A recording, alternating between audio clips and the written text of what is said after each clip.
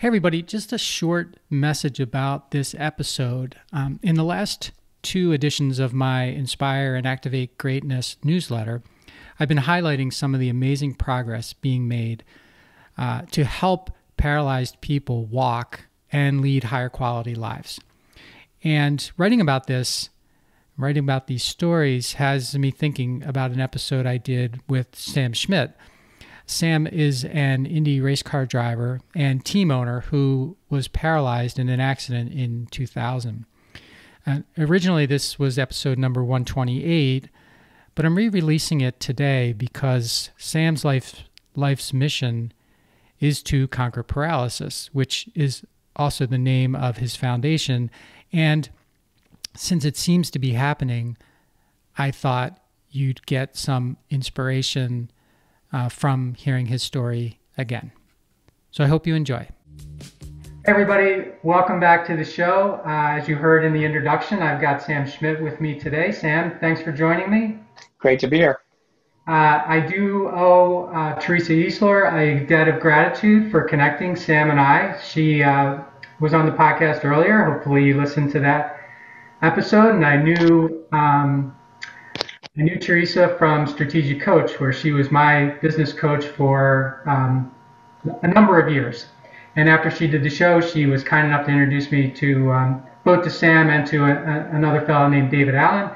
And got a chance to talk with Sam maybe a month ago or so, and talked to him about the show, and he agreed to come on. And I'm just thrilled to have him. So, Sam, I start every show with the same question, and that is, how did it happen for you? Well, I guess I hit a wall at 210 and the wall didn't move. Okay. That happens. Yeah. Yeah. No, I mean, I guess, I could go back to when my parents left the church when they were married, because my mom had to drive away from the church because my dad's license was revoked for street racing. So okay. My destiny was laid before I was even born.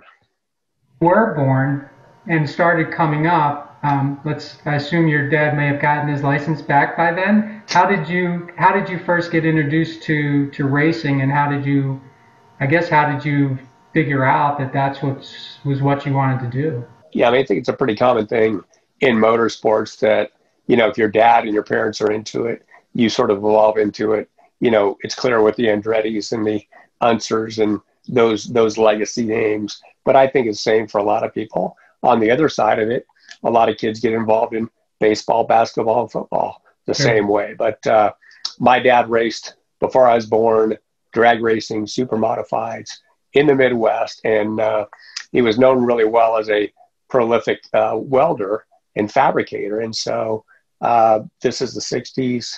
A guy in California named Don Brown was known for really, a builder of sprint cars, et cetera. So legends would buy sprint cars from him. He got a big order and called my dad and said, "Hey man, I don't know how many of these cars finished. I need you to get to California." Well, I was two, load up the 55 Chevy, leave Nebraska, go to California, and you're never going to go back. Right. So my dad started racing in Southern California. When I was 5, I didn't get a bicycle for Christmas. I got a motorcycle, and that was our life. We worked, after school, I'd come home and, work on my stuff. He'd work on his stuff. And every weekend we'd be racing, whether it was me at the motocross track or him at the super modified track. And I really didn't know anything different. I didn't think that was odd growing up, right? Fantastic way to build a family. And we were so tight. And, little did I know later in my life that would be so important to my recovery, was the family and the attitude and the support, because it does. Situation like this affects your whole family, and if it wasn't for our faith in our community and our family, I don't think I'd be here today. And so let's talk about that a little bit, Sam. The impact of something like what happened to you, really touches your whole family. Faith faith I understand. You need faith to get through something like this, but I'm just curious how, like, what was going on before this happened to you, and I guess afterwards, there had to be. I'm thinking there had to be a point where you're like, oh my gosh, it's never going to be the same, and some parts are never going to be the same. But how did you and your family rally around what needed to be done to keep making progress, as opposed to reflecting on what could have been if, Yeah. before something happened? Well, I mean, from a very young age, racing the motocross. My dad raced off-road in Mexico. My hero was Rick Mears.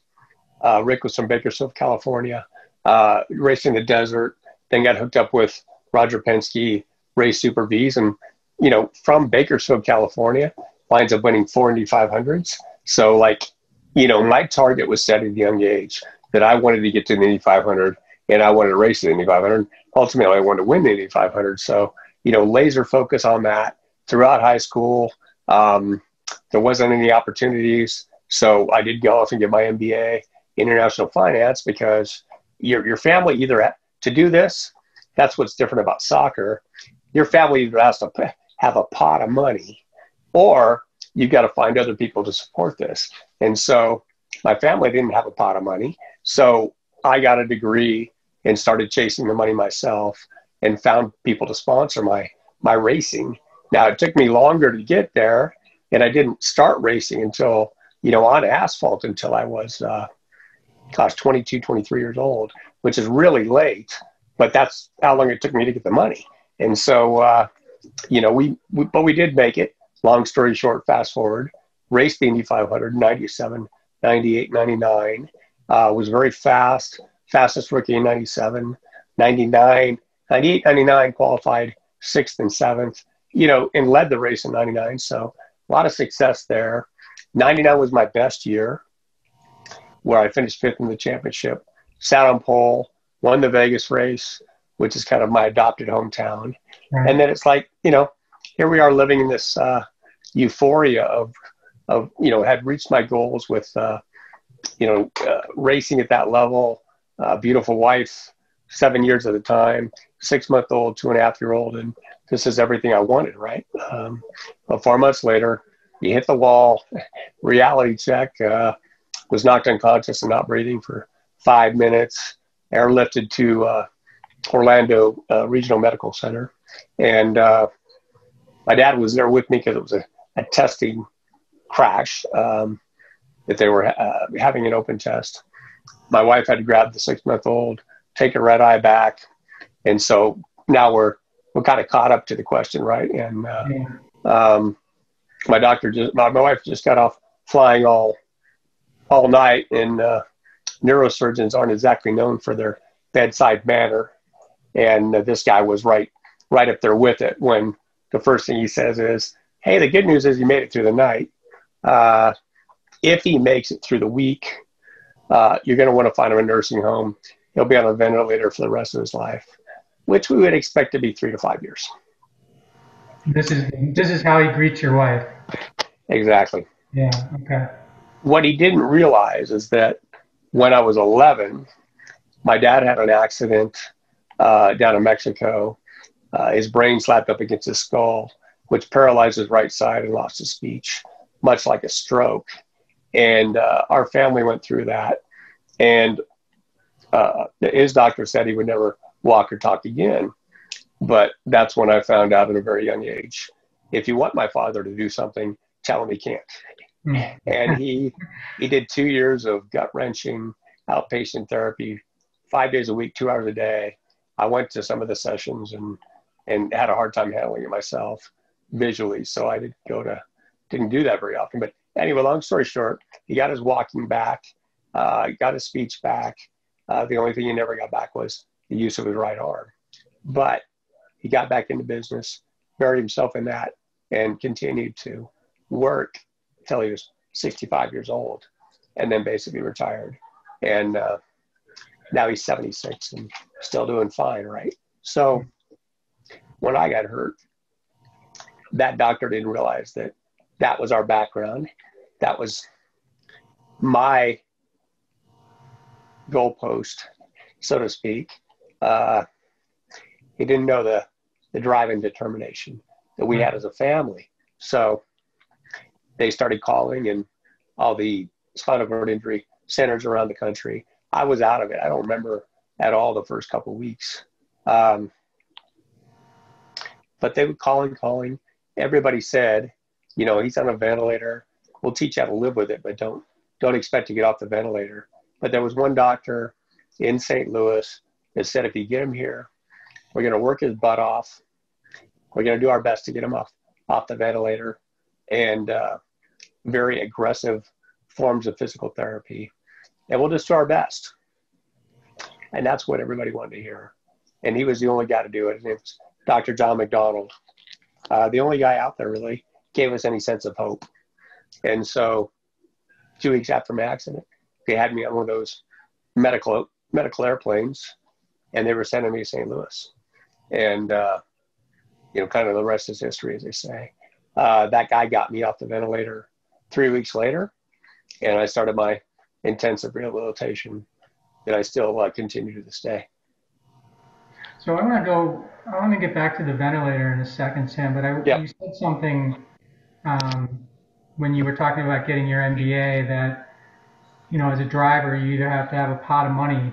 And I wanted to go back to that because I don't have a great understanding of what the race world is like, but I do, but I have heard enough stories about how, you know, drivers, they basically have to pay their own way. I mean, they have to figure out a way to get somebody to sponsor them. And it's a very, very difficult road. So could you just tell me a little bit more about how difficult that road is and how what a driver has to do to get a ride to become successful?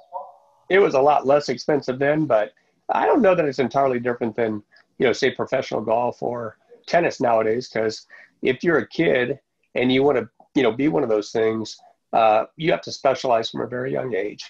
You typically have to go to an academy in Florida, live there full time, you know, that whole thing. And that can't be inexpensive. But, you know, in our world, a kid wants to start in go-karts kind of 6, 7, 8 years old at the latest. That is going to run the parent, you know, between 100 and 150,000 a year to compete at that level. Now, if the kid's really good out of the box, he could get factory backing for the go-kart or for the engines or something, and not have to put up that full 150 grand. But it's kind of like the chicken and the egg. You got to spend something to at least find out if the kid's any good, and then hopefully he gets picked up with some sponsorships of equipment or whatever. But in no way, shape, or form is a kid at 8 years old getting paid. So a parent typically has to come up with that 150 grand from 6, 7, 8 until 15. And then if you're fortunate, you're going to move up to sort of F4 or F2000, they call it. And you're fortunate to only have to come up with 300,000 then. Oh, okay. And then if you do well, the next level is 550,000 at Indy Pro, and then Indy Lights is $1 million. And that's kind of like your AAA, AA, single A, or it's kind of like Little League or Pop Warner. Then there's high school, then there's college, but it's not free. It definitely costs. Now there are instances where kids have just been so shockingly good at a certain level that they'll get funding to move up through those levels. But man, that's like 1 in 1,000. So you got to ultimately start the process with about 8 million to just do that and get to Indy Lights and have the opportunity to be seen, so to speak. So, yeah, that's it. And we didn't have that. My dad had an automotive recycling facility, which is, most people know, is a junkyard. You know, sold used parts most of his life and worked his tail off, you know, and paid for his own racing doing that. But that was just Mexico. And, you know, he might spend 25, 30,000 a year on his own racing, not hundreds of thousands of dollars. So my first year in IndyCar, I was lucky. I only had to raise about $850,000, and I had the Indy 500. So that was easier than some kid in go-karts trying to do 150,000 with nothing to show anybody. And so how do you, I'll just use you as an example, how do you raise $850,000 to get to be, so that you can race at Indy? How does one go about that? Just relationships. I mean, it's another form of marketing. You acknowledge you're competing against billboards and front row tickets to the Laker game and all of these other things that companies spend money on. And to me, sports, kind of that motorsports, that behind the scenes, at the track, behind the pit wall, being really engaged with the team and whatnot is something that, we've had success selling on the activation side. Because you compare that to a suite at a Laker game, for example, your customers come in, you got about 20 minutes before the game, have a drink, they sit down, watch the game, in the fourth quarter they leave. How much time have you actually had with them? Not much. Yeah, right. And that's also typically, you can only do that in LA. Well, we have a road show and it's like a traveling circus. And so what I'm selling is the ability for you and your customers to have 2 days of, just nonstop activity.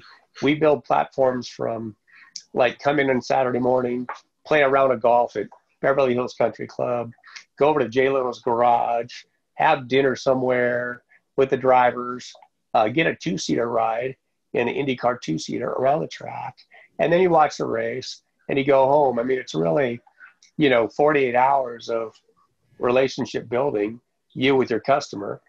And, that might be a couple $1,000s, but that's no more than you pay for courtside at Lakers games. So, right. We're not selling a decal in a car. We're selling an experience. Gotcha. Something that. And I learned that at a very young age, and we also connect the dots, on B2B introductions and stuff like that. So, I guess at a very early age, I put my MBA to work and try to be different than everybody else. And again, now I got to raise 7-8 million a car. Back then I raised less than $1 million. So it's all relative. Just got to figure out a different way to do it. Okay. And I want to come back to that too. So now I'm going to circle back to the ventilator and Dr. McDonald. What had to go on both mentally and physically for you to get off of the ventilator, Sam? Because if all these experts were saying, that's just going to be a part of your life or whatever's left of it, and he's saying, well, your own mind saying, well, don't tell me what's going to happen to me. But then Dr. McDonald is saying, you know what, I think I can get you off of this ventilator. Yeah, I mean, that's a medical process they go to, and sometimes it works and sometimes it doesn't. But you've got this ventilator in your throat, and they have different levels of filters. And so they just start kind of going day by day of blocking off that ventilator, and you trying on your own to energize your diaphragm and train yourself to be able to breathe without it, to where after hopefully a week or 10 days, they've got the thing fully closed off and you're breathing on your own. And hopefully, when they pull that thing out, you continue to breathe on your own. And I mean, I'll never forget, like I said, the first couple of weeks I was out of it on the move from Florida to St. Louis. It was a really, really bumpy ride in a very small jet. And I remember being tossed around quite a bit and the ventilator hose popping off and me kind of like blacking out because I couldn't breathe. And, there's probably a chapter in a book just in that flight from Florida to St. Louis. But then you get to St. Louis, and the doctor that was assigned to me, the neurosurgeon assigned to me by Dr. McDonald, happened to be the neurosurgeon for the Rams. Well, he takes a look at my MRI and says, well, this is all wrong. We got to redo the apparatus in your neck. And that happened to be February 2000, when the Rams won the Super Bowl. And Dr. McDonald said, well, fix it now, because I want to get him into physical therapy as soon as possible. The guy's like, well, I'm leaving for the Super Bowl.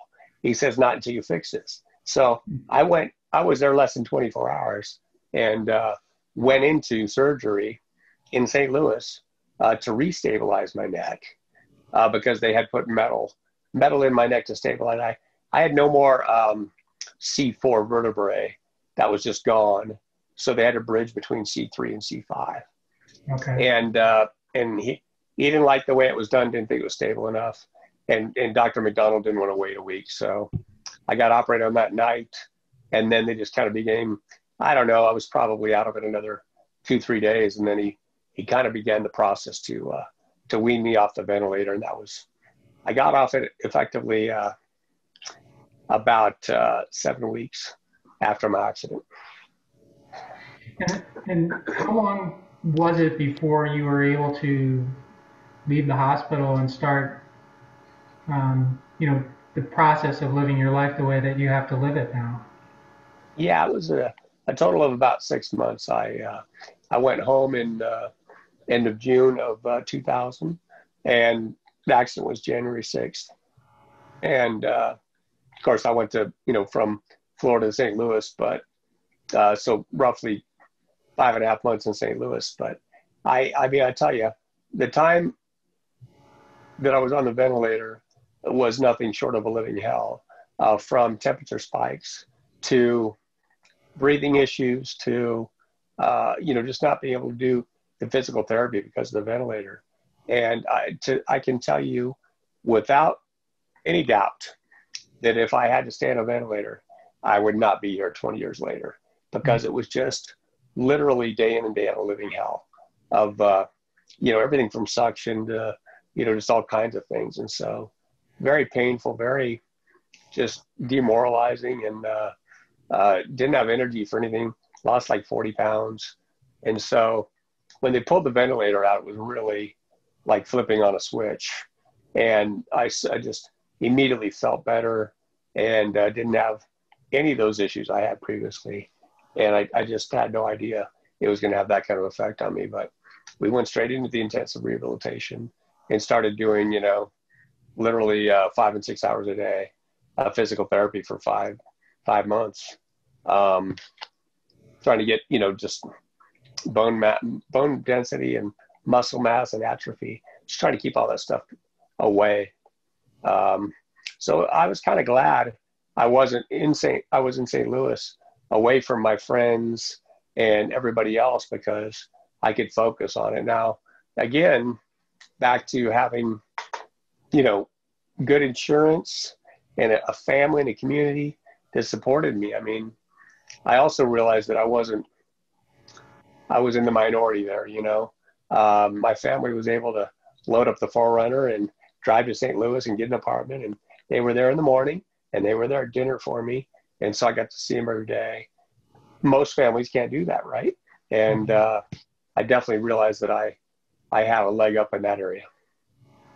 And if I remember correctly, what I read, so you're quadriplegic, you're off the ventilator now, you're going through physical therapy, you begin to become introduced to other people who maybe have it in your mind have it worse than you, and so that starts to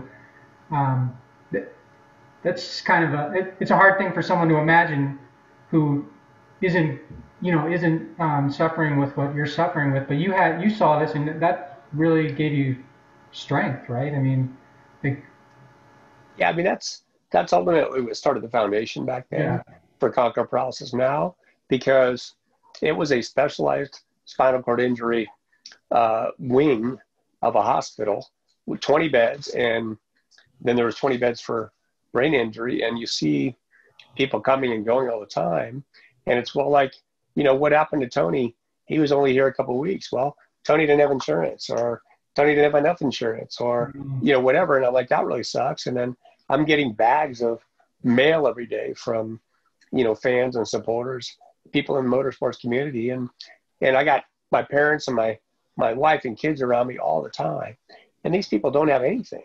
I mean, they literally don't have a pot to piss in. It's like, man, this is really wrong that 65% of the people that have a brain injury or spinal cord injury or ALS or whatever. I mean, they're all living below the poverty level. And so that's why we started the foundation. We didn't know what we were going to do with it, but I had so many people offering to help, and I didn't want that to go to waste. But I did have my family, insurance, everything else. So I didn't really need the help, but all these other people did. And so it was emotional and motivational help for me, yes.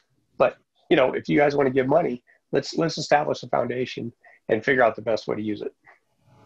And so you established the foundation shortly after, right? Within the first year. And as I read, I mean, the goal was really to figure out a way to reverse paralysis, I guess. And so the 20 years in, where are you with the foundation? How has the progress been?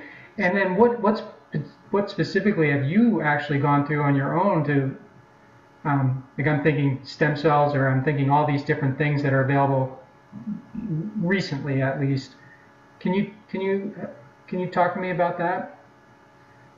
Yeah, I mean, first off, it's definitely been a process, no different than any for-profit company would go through.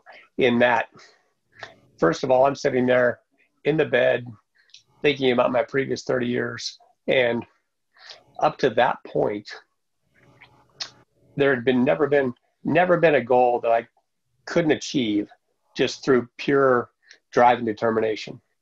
I mean, literally, whether it be racing related or college related or business related or Indy 500, I set that goal and I just went for it and I figured it out one way or the other. And spinal cord injury was really the first thing that it's like, holy crap, this is not easy.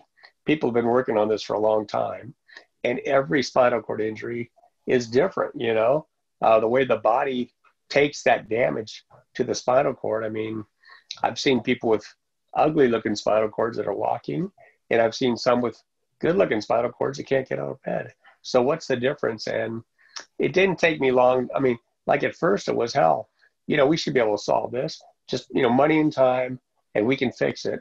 And then when I dug into it, it was like, there are so many complicating factors. And it's not just spinal cord injury, it's transverse myelitis, ALS, MS, Parkinson's. I mean, these are all nerve-related disorders, which sort of broaden the marketplace, so to speak. But I realized that, yeah, I mean, when you think cure, you think stand up and walk is what everybody thinks. But the reality is, you know, my definition has changed over time to where I just like to hug my kids. You know, for me, that would be a cure. Other people, it is walking. Other people, it's, you know, being able to get out of bed. So the foundation's evolved over the years. We've invested, I think it was close to $8 million specifically in the spinal cord injury research realm of stem cells, rehabilitation techniques. And I basically have seen a lot of rats walk. I'm sick of seeing rats walk. And now we want to see some humans walk.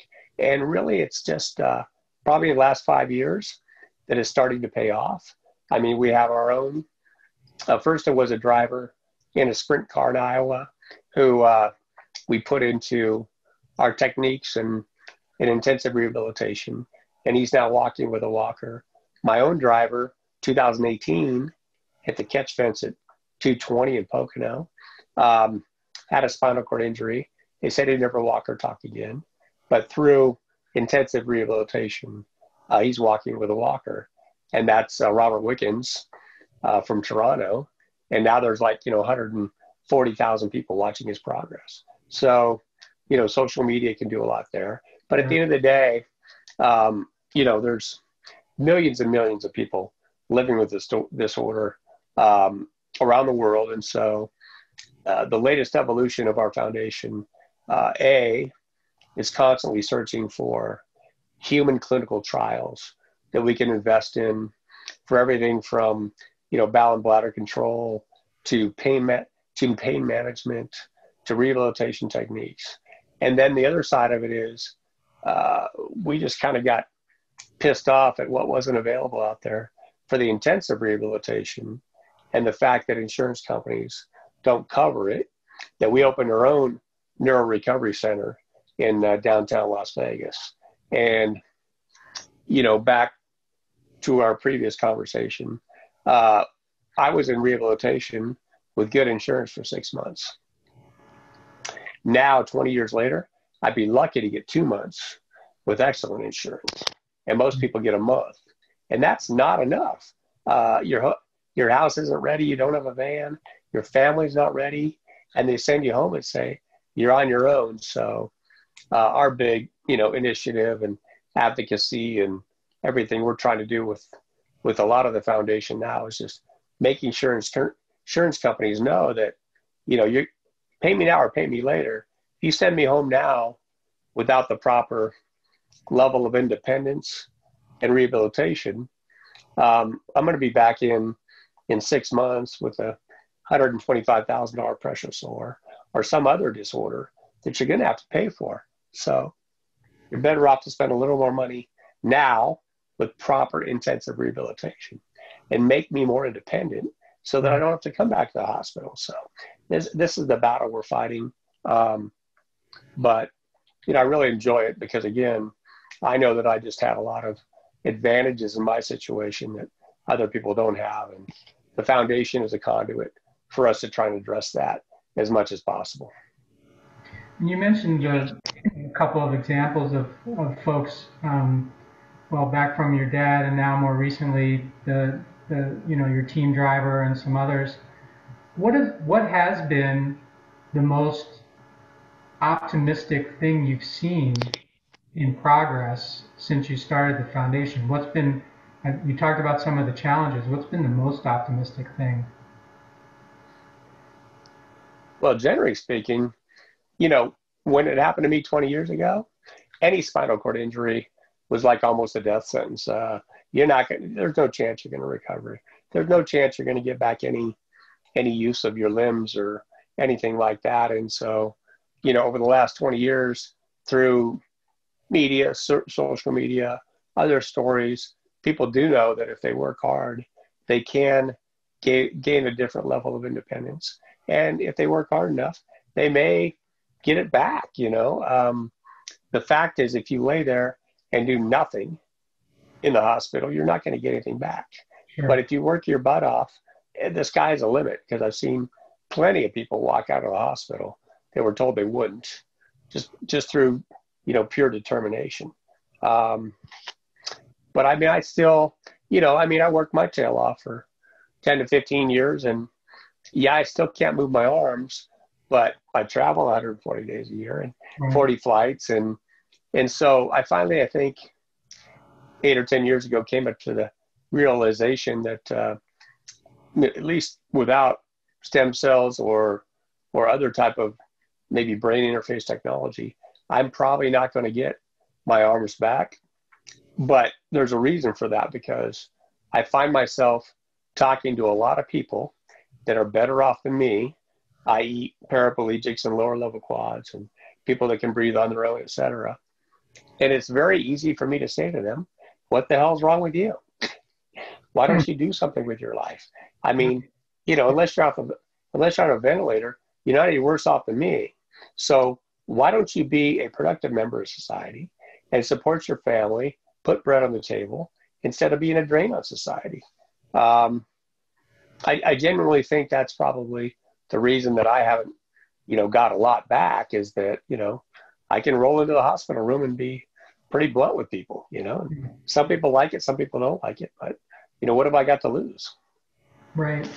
Well, not only that, but what do they have to gain by seeing what you're doing? Yeah. And right? Yeah, I mean, there's not a week that goes by that somebody doesn't either, you know, send an email or call me, or I see them at the gym and they're like, man, I mean, you motivated me to get on with my life and figure out what my passion is and just live the dream. You know, I mean, it sucks, but you know, if you're a paraplegic, you're a hell of a lot better than me, and you got a lot more ability to do a lot of things, you know. So yeah, I don't take any excuses. So you mentioned earlier Jay Leno's garage as being maybe part of the experience, and I have had the pleasure of watching you and Jay Leno drive a car. And in fact, as I understand it, Sam, you have your driver's license now for an autonomous car. I can't remember exactly what it's called, but I think it's called the Sam car. I'm not sure, but can you? It's pretty. So you can drive. Yeah, no. SAM is actually an engineering acronym for semi-autonomous mobility. Okay. That was come up by Arrow Electronics. It isn't because of my name. That was just a serendipitous situation. Yeah. But yeah, we've been on that project for about six and a half years, and it was pretty rude at first.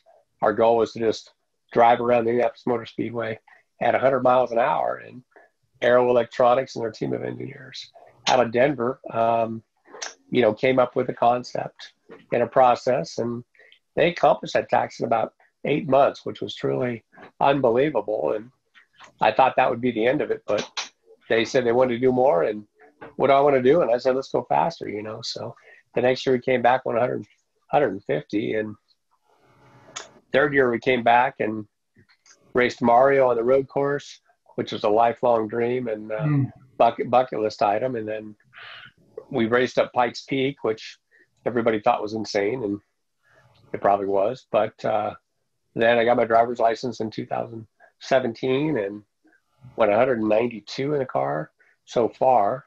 And we just keep checking the box. I mean, doing fun stuff and promoting, you know, I mean, it really was a bit of a wake-up call for me, because it is, if you have the right resources and the right people, put them in a room and say, accomplish this task, get it done. They can get it done. And, I never thought I'd drive again, but Arrow Electronics made that possible. And for a guy like me, that's almost as good as walking. Well, I was thinking as you were talking about that, you're, 100 miles an hour, 192 miles an hour. Obviously, you were a professional driver, so you've got the mindset about what that is and what that feels like, and most of us don't have that.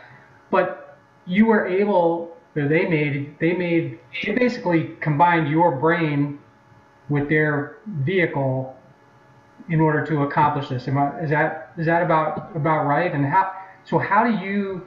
First of all, were you scared when you got back in the car and we're going 100 miles an hour? I guess that's first question. But then after that, I'm just thinking to myself, how does it actually work? How do you control it? Because I think it's super cool. Well, that's why Arrow did it in the first place, is to show the world what they're capable of. And they're kind of niche. Their niche in the electronics industry is taking off-the-shelf technology that has been around for a while, tried and proven, and reconfigure it in ways that haven't been used before. So we use infrared cameras.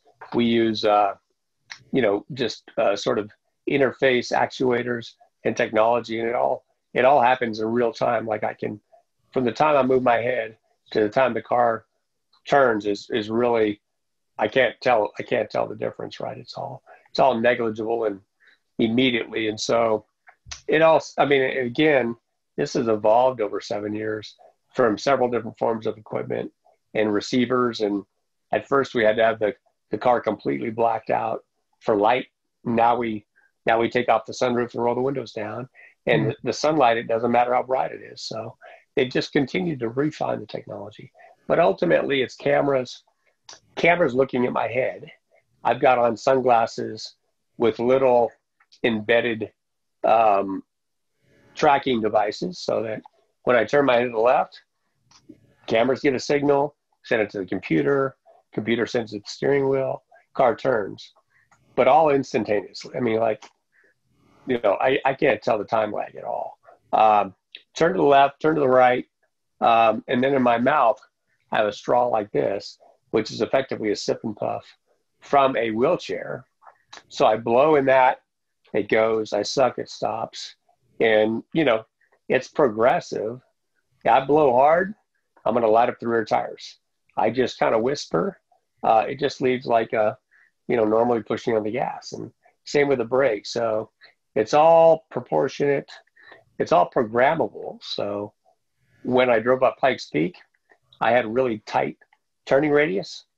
When I went 192, they were able to dummy up the steering so that it wouldn't go anywhere but straight, so Okay. driving 190 was easier than driving at Pikes Peak by a fair bit, so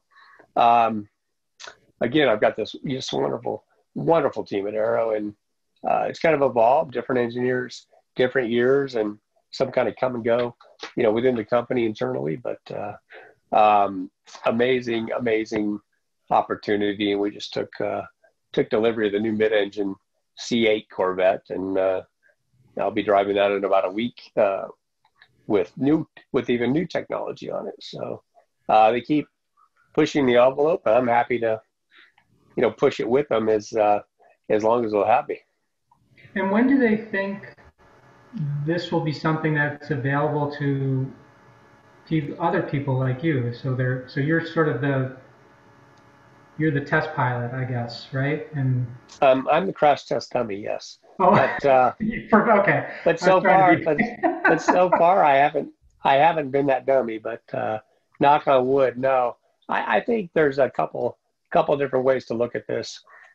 This is where we're heading is a merge of this technology, but also autonomous driving coming from the other way. I think the ultimate scenario is where I can just lock down in my car, and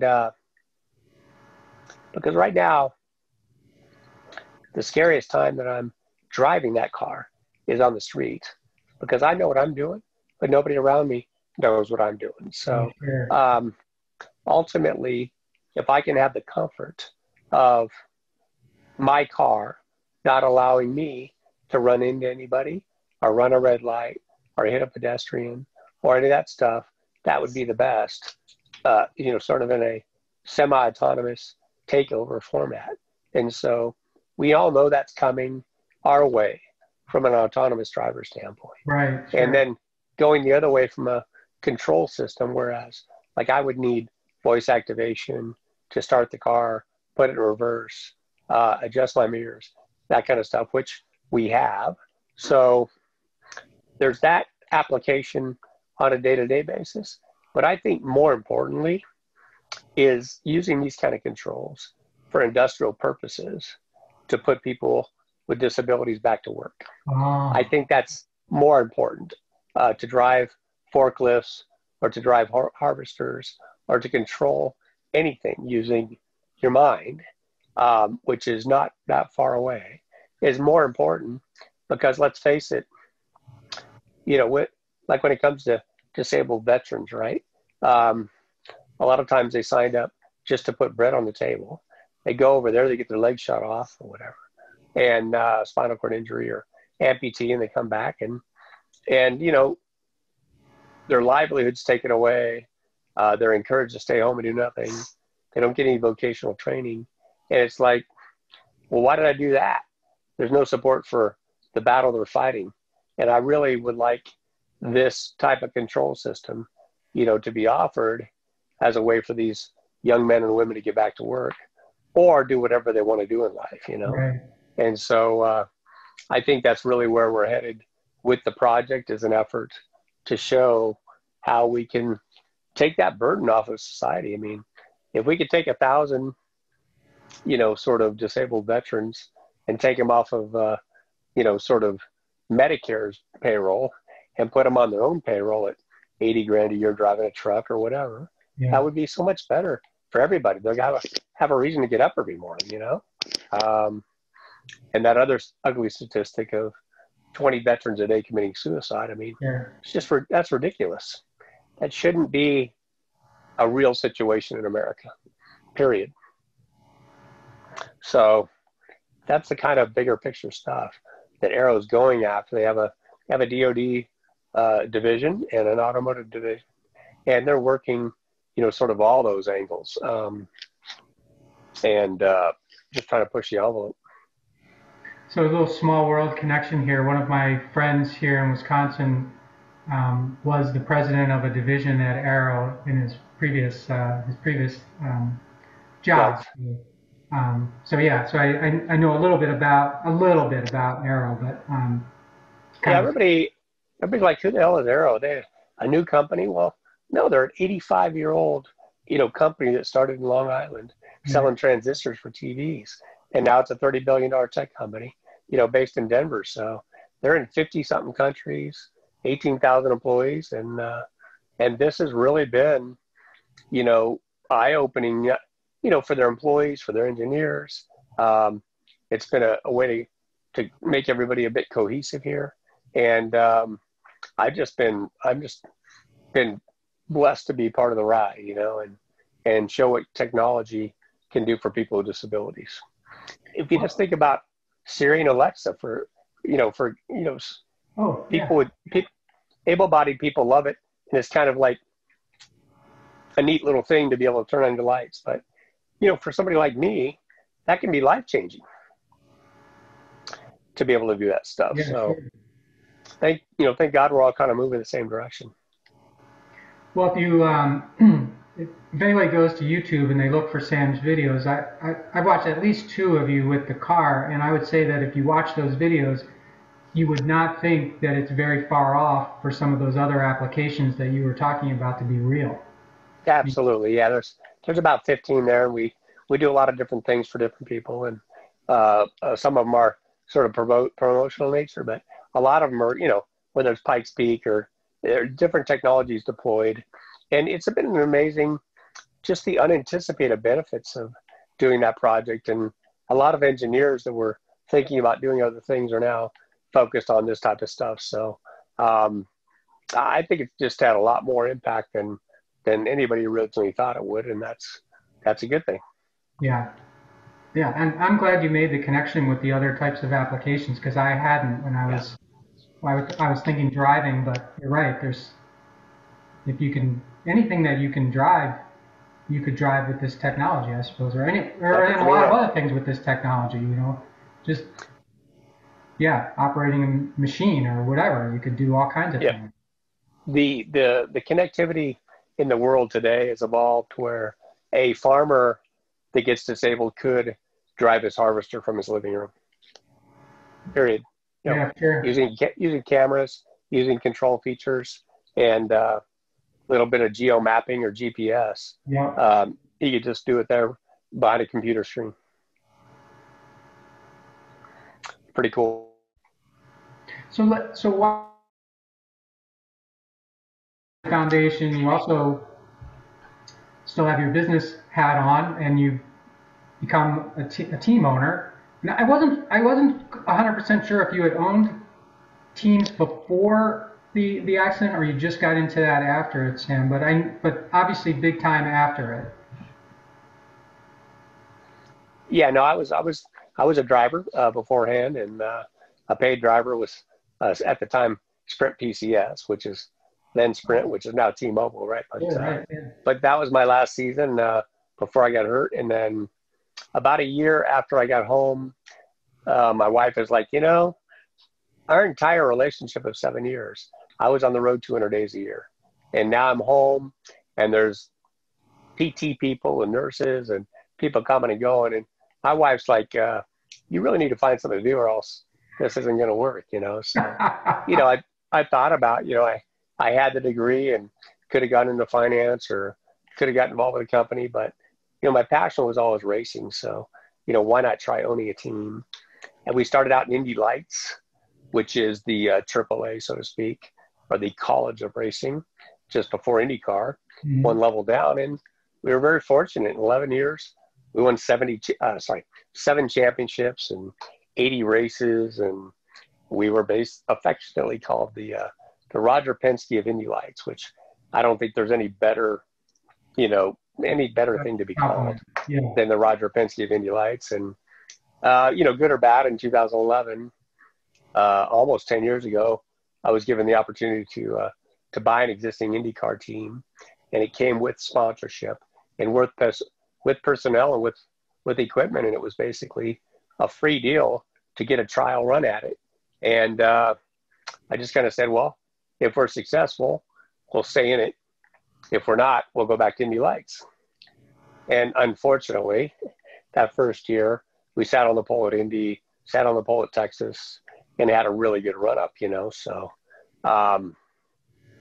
it's pretty consuming. I mean, it's 55 full-time employees now, and you know, pretty stressful budget at times and all that kind of stuff. But it definitely, you know, feeds the need for the competition and the passion that I have for motorsports. And sometimes I wish it was only Indy Lights, because that was only 10 people and a lot less risk, you know, but then you wouldn't be racing Indy 500. So Right. it's you know, but it's a perfect, I think, world now in that I can, you know, use my connections in IndyCar to help the foundation in a lot of ways. And then I'm also tied with a company called Braun Ability, where I'm a shareholder and on their board, and they're the largest manufacturer of wheelchair lifts and wheelchair accessible vehicles in the world. So it all is interconnected. We can have, you know, Day at the Races program where we try to motivate people to get back into what they're passionate about. We can, you know, help, you know, get the Chevrolets and the Firestones of the world to help us with our foundation initiatives. So it's a pretty good little triangle from that respect. Sam, how do the drivers, either drivers on your team or the rest of the drivers or the driving community, how do they interact with you when it comes to, you know, what they're doing every day and what you are doing every day, and, you know, kind of what can happen? I'm just, Well, that's my you said some really cool stuff about the, you know, when you're with other, you know, paraplegics and others, you know, how you basically get them to focus on what they can do and not what they can't do. But I'm just curious, especially, and then I'm thinking like what their parents say and, you know, want to know from you and that kind of thing. Yeah, I mean, that's the part I love about the sport, but I don't get to do it as much as I'd like. You know, I mean, first and foremost, I got to find the money, or we don't do this, and that's what I find myself spending a great deal of time doing. I really enjoy interacting with the drivers. I remember it like it was yesterday, and a lot of them are kind of shocked because you know, I am older now, and when I start talking to them about driving techniques and brake pressure and trail braking and different things, it's like, oh wow, you really do drive one of these things. I'm like, yeah, I did, and I'm trying to help them not make the mistakes I made, right? And the safety has advanced, you know, leaps and bounds, you know, since I got hurt. So that's again a good thing. But that's probably what I like doing the most, is interacting with the engineers, interacting with the drivers, spending time with the guys. The rest of it is not so much fun, but you know, you can't do one without the other. And when I talked to you earlier, when we were sort of just getting connected, you had mentioned, I think that Savannah is getting married. Is it this year or next year? Next year. She's got engaged about a month ago, so she's you know, looking at dresses and looking at venues and trying to think, you know, can I have a real wedding or do I have to have a small one, you know?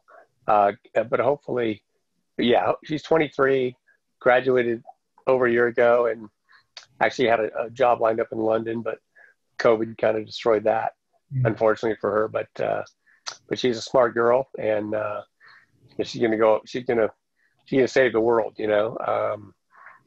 She's just very philanthropic and very giving, and probably thought about going to law school in a year to study international law. So she's got a lot of big goals. And what about your son, Sam? Yeah, I mean, Spencer, he's amazing. He's creative. Does a lot of art. Is studying art at Pepperdine, and he's a junior in college. Okay, got it. Obviously pretty smart. if he's going to school in Malibu. Yeah, and has he raced? Has he been interested in racing, or is it's just not his thing?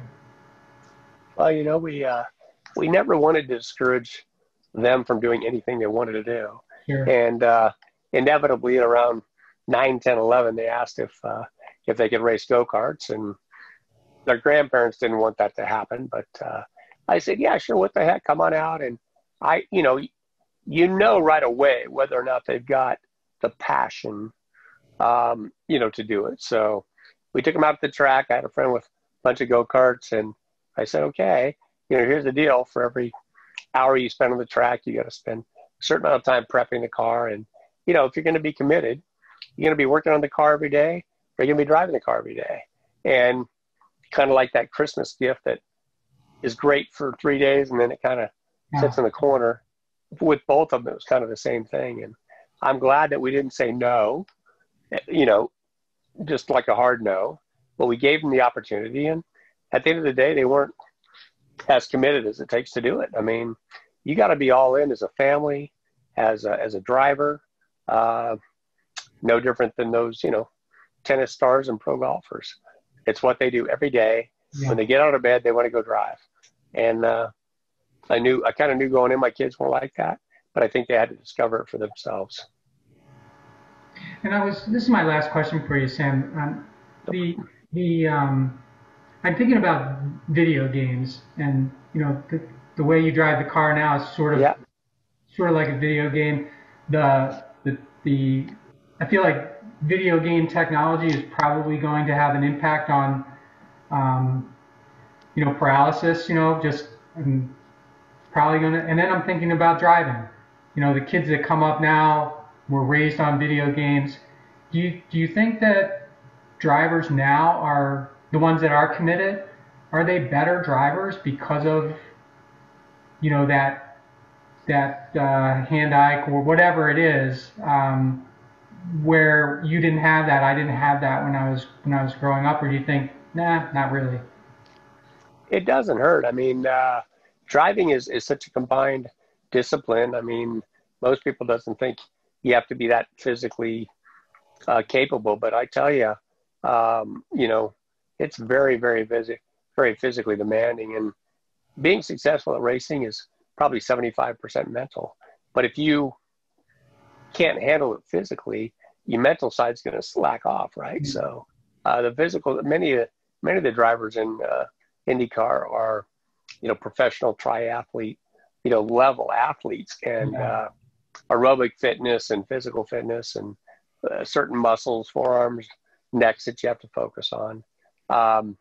But to your point, I think you see a lot of, especially in NASCAR right now, new guys, William Byron and Ryan Blaney, and number of them that said, they spent 10 years driving simulators exclusively, and therefore the transition from the trucks to the Xfinity to the NASCAR was a lot easier because they had to had all that background on a simulator. But hand-eye coordination is very important, so the simulators can't hurt, that's for sure. Yeah, and maybe actually there's a connection between not, abusing your body by working in a simulator, because that physical part is that's interesting. I never thought of that. And every major race manufacturer, Chevy, Honda, everybody, they've got these simulators which are pretty elaborate. And so nowadays you actually do a lot of your setup, a lot of your testing is done in a full-on simulator, okay, as opposed to on the track. So you have less and less track time where you can drive on the racetrack, and more time in a simulator. So all that stuff's important. To your point, they're developing, brain interface technology where there's a computer on your brain that can tell the computer what you're thinking. And I think that'll have a lot to do with the disabled and what we do in the future. So it's all on the table, so to speak, from an opportunity standpoint. Yeah, because I'm thinking, how far could it be till you have like an exoskeleton or something that you can control just the same way that you can control that car? So Well, Sam Schmidt, thank you so much for being on the show and making time to do this. Not a problem. It's been a real pleasure.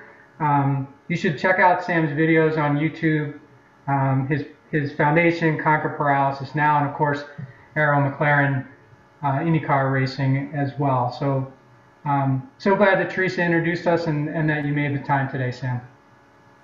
No problem. And yeah, come out to the racetrack sometime and we'll show you what real racing is. And for the fans out there, yeah, IndyCar is on its way up, and we have some really, really exciting racing out there. And so we'd appreciate the fans coming out and say hello.